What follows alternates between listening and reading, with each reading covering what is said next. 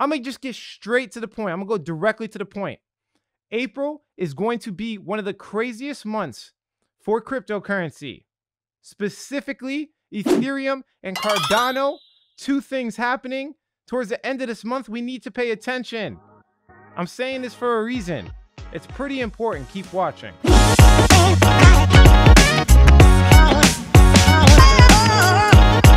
What's going on, everybody? Alex back with another cryptocurrency video, and this is one of the most important questions that need to be answered. Can Cardano pass Ethereum? Now, the reason I say this is because you guys know I have a macro portfolio structure. So what I usually do is I hold the top 5 altcoins. I hold Bitcoin, Ethereum, Cardano, Polkadot, maybe some Binance chain. That's the vast majority of my top altcoins, right? The ones with the biggest market cap with the lowest risk. Now, understand that Ethereum is the biggest out of those, okay? Ethereum and Bitcoin, I would say right now, it's mostly Ethereum because I've been allocating a lot out of Bitcoin. But we have to really pay attention, because should it be Cardano? Should Cardano be the biggest holding in my portfolio, right? Do they actually have a chance to pass Ethereum and take over as the #2 spot in CoinMarketCap? Now, I will say, I know a lot of people are like, oh, that's never gonna happen. Right, the network effects of Ethereum. It's never gonna happen. If we go to CoinGecko, or let's go to CoinMarketCap because they have more history. If we go to CoinMarketCap.com, you could just simply pop open, for example, cryptocurrencies right here, market cap. I'm gonna show you something that might blow your mind. Bitcoin and Ethereum, like, look right here, XRP passed Ethereum for a very short period of time. So it's happened before. I will not rule it out. There's been major upgrades on Cardano that are extremely exciting. They're jumping into NFT smart contracts, right? They're considered the most decentralized cryptocurrency on planet Earth, and they're upgrading at a rapid rate, guys. It's a threat. You need to pay attention to this. Obviously, network effects are a big thing, but if Ethereum can't solve the transaction speed issue or the fee issue, right? I'm just gonna be honest. There's a chance there could be a flippening, right? This, Cardano can be the smart contract platform of choice, right? It can. They're on Coinbase now. We've talked about this for a very long time. I just need to keep up to date with it. But there's some interesting news happening right now. We'll jump into it. So the first thing I want to show you guys, let me just read this. Last question before I go in the shower. Can anyone make a real bull case for ADA? Does anyone build on it? Why is the market cap so high? Should it be a funding asset? It's one of the few cryptocurrencies I haven't traded in my life.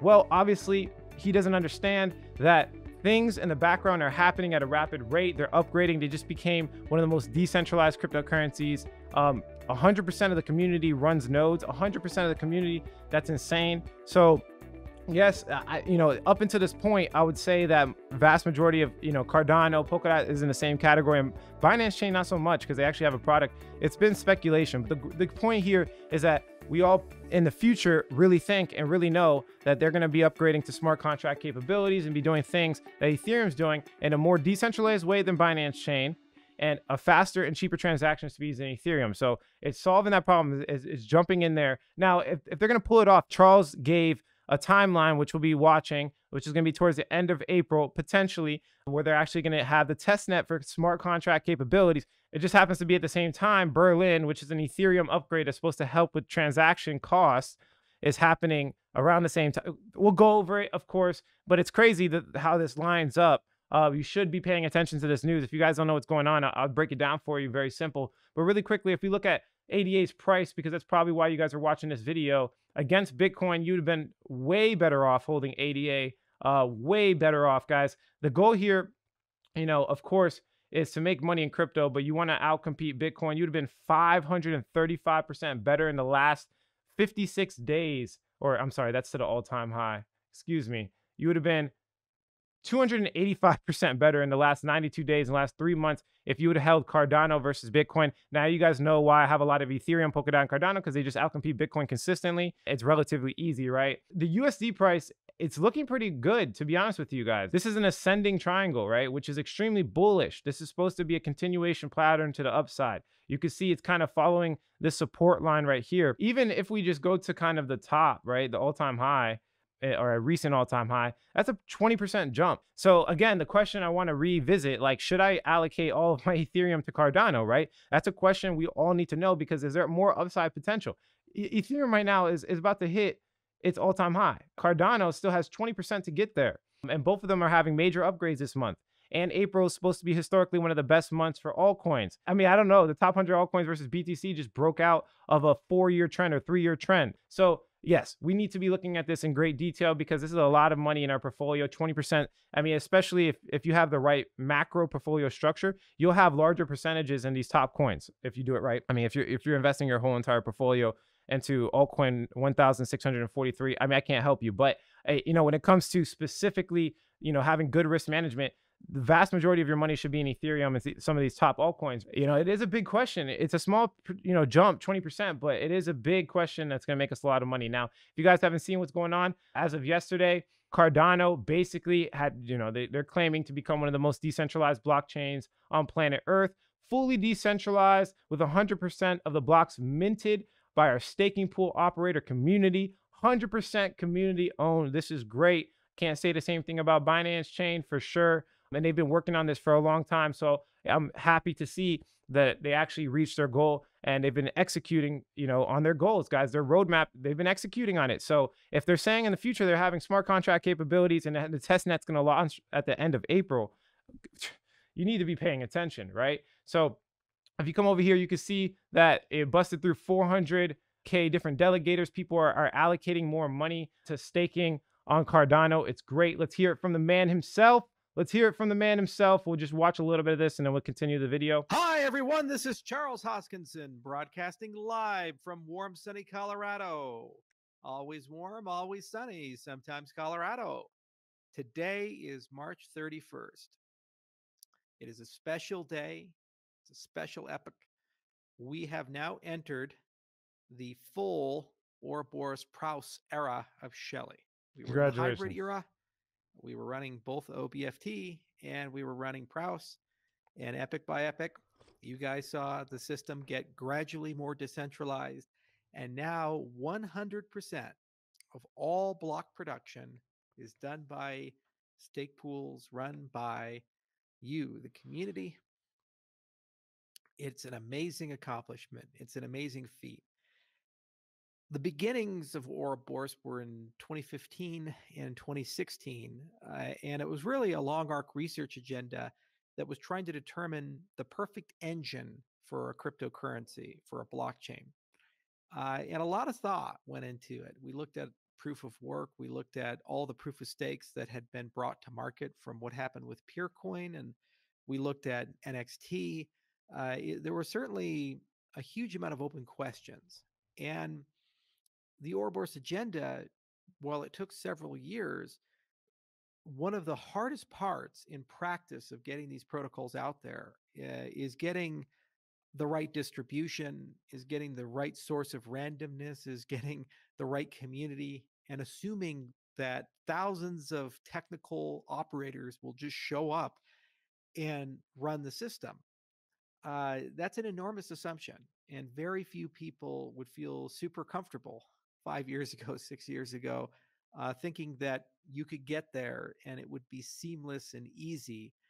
And what's happened since July of last year has been absolutely astounding. And this is a great moment and achievement for each and every one of you, the stake pool pioneers, those who participated in the incentivized test net, the people who built businesses and advertised those businesses, small and large, the people who delegated. Over 70+% of all of the ADA in circulation is delegated at the moment to different pool operators. Nice. And every day, blocks are made. There's 120 hours in an epic, and it's... Long story short, you guys can go watch it for yourself. I'm not going to waste your time. But essentially, you know, this guy has been working on this for a very long time, finally achieved the decentralization they're looking for. I like the fact that they're not willing to compromise just to get the product done. They want true, fully decentralized, you know, blockchain. And I can commend them for that, because only one right now that's really working is Ethereum. You know, so they're trying to solve it on all areas. They're trying to solve pretty much everything. Keep the security, decentralization, keep it community driven with smart contract, low transaction costs, and fast speeds, right? So it's great. Hold on, let me take these headphones off. Go watch the full video for yourself if you want to get more on it. It's basically him just restating the same thing over and over again, explaining the importance of decentralization. It's great. It's great. Yeah, so you can see that their wallet as well on March 30th basically bring support for native tokens, making it a multi-asset wallet with Cardano. Just kind of back from before, the Graph blockchain announces acquisition of Cardano for proof of stake mining. So more people are becoming, more acceptant of Cardano. Like, even like the Graph is big. The fact that they're coming out with an announcement, it's one of the biggest announcements in Cardano that recently happened. Also, you can see the NFT, it's crazy, but they're already minting NFTs. NFTs are already happening. And you can see that one of these tweets just sold for $23,000. Look, $23,000 on the Ethereum blockchain. Somebody sold this NFT. Basically, Charles Hoskinson is calling out MetaMask for pushing him to support. It's interesting. It's so funny. It's interesting that things can even sell like that. It's crazy. But, you could obviously see there's a lot of hype. Cardano's the biggest, one of the biggest coins on in cryptocurrency, and people are willing to pay a lot of money, and there's a lot of value in Cardano, as well as Charles, him himself, man. He was a part of the original Ethereum developers. He knows what he's talking about, right? So definitely some interesting stuff there. They have full NFT platform. This is one of the examples, spacebuds.io. You could essentially purchase these NFTs with Cardano. So again, like I said, more proof that they're coming out with actual smart contract capability. This is, it's crazy how much development they came from where I saw them, back in the day, pure speculation, height of 2017 bull run. It's crazy how far we've come, and things are rolling out. And guys, just pat yourself on the back if you've been in cryptocurrency for a long time. Things are happening. Now we have real competition against Ethereum. Just another kind of a tweet here. 591 assets minted on Cardano. Here's the actual website. People are minting these assets, I believe, mostly an NFT format. So yeah, a lot of developments happening. Pay attention. Now, this is probably the news you've been all waiting for. They actually had, and this is not new, this is March 25th. I just want to make you guys aware of it. We'll watch the video. We're going to watch this one completely. But basically, they're rolling out Alonzo, which is going to be like a test net for smart contract capabilities. And he announced the official launch date here. Let's go over it. It's now being systematically integrated into Cardano itself. And let's talk about that. So this is a roadmap of the next few months of what we're doing and why we're doing it. So we had to clear Shelley and get ourselves on a new code base. And then we told everybody that Goguen would be a series of HFC events. And the first one was last year. And that HFC event was about bringing metadata and some structural improvements to basically get us set up to then bring in multi-asset, which was Mary in March. And now we are heading towards what's called the Alonzo phase. And so what Alonzo does is it takes this foundation, extended UTXO, which is partially already in the code base, and adds it all in, and then puts this beautiful Plutus platform on top of Cardano. Okay. And here's kind of a timeline of how that works. So first off, it has to be integrated into the ledger and node code. That's the heart of Cardano. Then the wallet sits on top of it, then Daedalus. Okay. So what's occurring right now, all throughout March and all throughout April, is that integration into the node to get a CLI. Now, as that integration is happening, sprint by sprint, partners are being brought in. Then after that happens, we'll be able to, at the end of April, early May, to launch an Alonzo testnet, which means for the first time ever publicly, people will be able to write smart contracts and deploy them on Cardano, and to see something that started as a dream slowly come together and turn into something like this.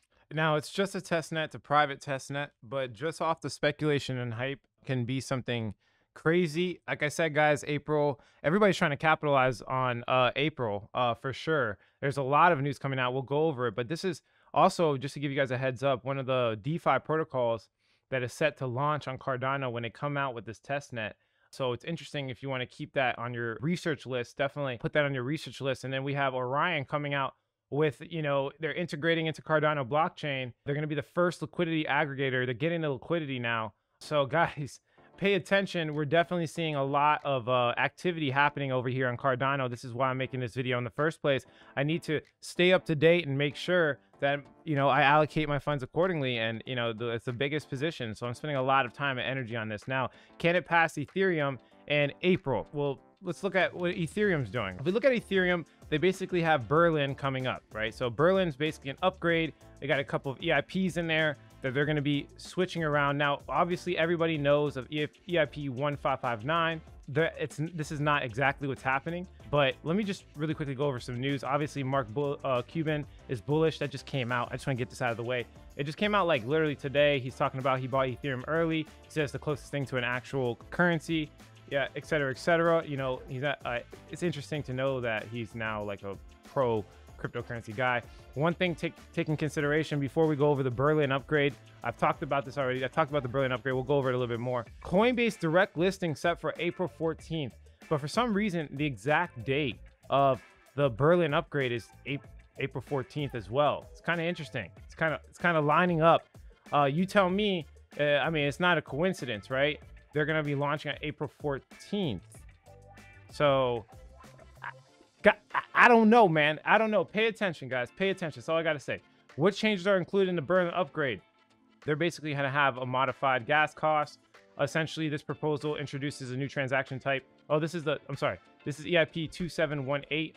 New transaction type to envelope and enable easier support for multiple transaction types. This right here, they're basically just going to accurately calculate gas costs. It's just a better way to calculate gas costs. We went over this in my course a little bit. The rationale for raising these gas costs is mitigating largest remaining DOS attack vectors, so they're increasing security of Ethereum. EIP 2930. This will basically add a transaction type that contains access lists. Guys, look into it for yourself. Essentially, what they're doing is they're upgrading Ethereum around the same time Coinbase is launching, around the same time Cardano is testnet for smart contracts.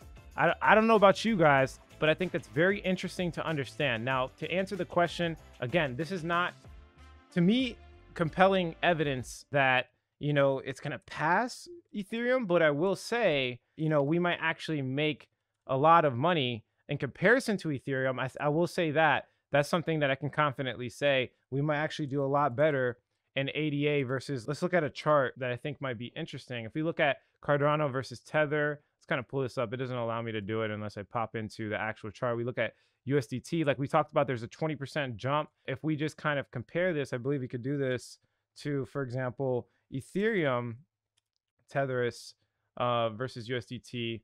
We can look at the difference, right? You know, at least for the past couple of days, this is Cardano basically versus Ethereum versus USDT. So essentially, you can see that you would have been better off holding Cardano up until this point. You would have been, since January, since the beginning of the year, if you held Cardano, you'd be 143% better, right? So they've already been outcompeting Ethereum. It's already happening, which is annoying. I wish I had just dumped all my money into Cardano. The question is it going to continue? From a technical analysis perspective, I mean, this is obviously, as you can see here, it kind of, you can say it's definitely not an asymmetrical triangle, but you can definitely say this might, you can kind of, no, you can't cross it. It's not asymmetrical triangle, but you could say it could be something close to, depending on where this comes to right here. And from a technical analysis perspective, no. So say that basically, you know, Ethereum will outcompete Cardano. If you were to ask me, you know, just from my gut feeling of what's going on in cryptocurrency, I don't know. Ethereum has way too much. They just have way too many things going on. Pretty much all the big NFTs that I've ever sold for millions of dollars are on Ethereum. I know it might be compelling to think that there's going to be something that's going to come and sweep and beat Ethereum, but I'll just be completely honest with you guys. They have, even though they've gotten up to the point with smart contract, they have a lot of work to do. There's a lot of infrastructure. And the reason I say this is because if you look at the Binance chain, they went and just kind of paid people to, you know, move over to Binance, and that's probably what Cardano is going to do. And they still have a lot of infrastructural issues. There's not that much activity going on in the Binance chain. Now, of course, Binance chain, it's going to be a completely different situation because they're centralized and they have a different type of, I guess you could say, public viewing, or like a public community. You know, it's different, right? So the way I look at it is I need something more fundamental. So I'm right now at this point, I'm not going to switch my Ethereum over to Cardano.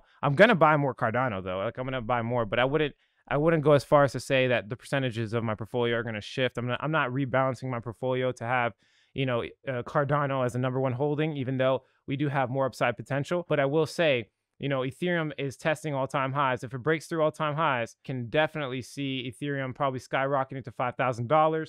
The technical analysis is saying Ethereum. Personally, I know that this is not, I know Berlin's not a crazy upgrade. It's not like an upgrade. It's going to change everything. But it's just moving them closer. They're using that as news. Coinbase got this listing the exact same day. The public listing is going to be massive. It's going to be one of the biggest milestones in cryptocurrency ever with the Coinbase public listing. My gut feeling, maybe I'll make a follow-up video before April 14th. Leave a comment below. If this video gets 1,000 likes, I'll definitely do an update video on what I'm thinking. But right now, it's still, to this day, it's not convincing me. The network effects are monumentally different. Like, yeah, it might be same in market cap, but the network effects of Ethereum are it's night and day. It's night and day. It's completely different. There's so much more money being made on Ethereum, so much more money being spent on Ethereum. The transaction activity is through the roof. Fundamentals on Ethereum are obviously not as strong when it comes to product base, but pretty much every other variable is we're maxing out on all levels. Like Mark Cuban said, it's the closest thing to an actual currency right now. And they're slowly and steadily upgrading and fixing ETH. And I think people are lazy, and I don't think they're just going to migrate over to Cardano like that. The same way they didn't really migrate to Binance Chain, right? That's just my personal opinion. And also, just one more thing to add before I end this video. Remember, like, everybody's coming from Ethereum to other protocols, right? It's not really, vice versa. And it's not like they're leaving Ethereum. They're actively developing on Ethereum. They're moving to other protocols for the hype, just to get liquidity, just to get like so people to buy it, right? They'll come out with an announcement, oh, we're going to connect to Cardano. Oh, we're going to connect to Binance Chain. And then the price jumps up. But I will say that most of their activities on Ethereum, because it is what it is. A lot of these NFTs, even if they're on the Binance chain, they're getting the liquidity from ERC20 tokens, guys. Pay attention. This is the settlement layer. But that's it for this video, guys. If you like the quality of this content, hit like. If you don't, leave some constructive criticism. Subscribe for more video updates. And like I always say, if you don't get with it, you will get left behind. Thanks for watching, guys. Catch you in the next one.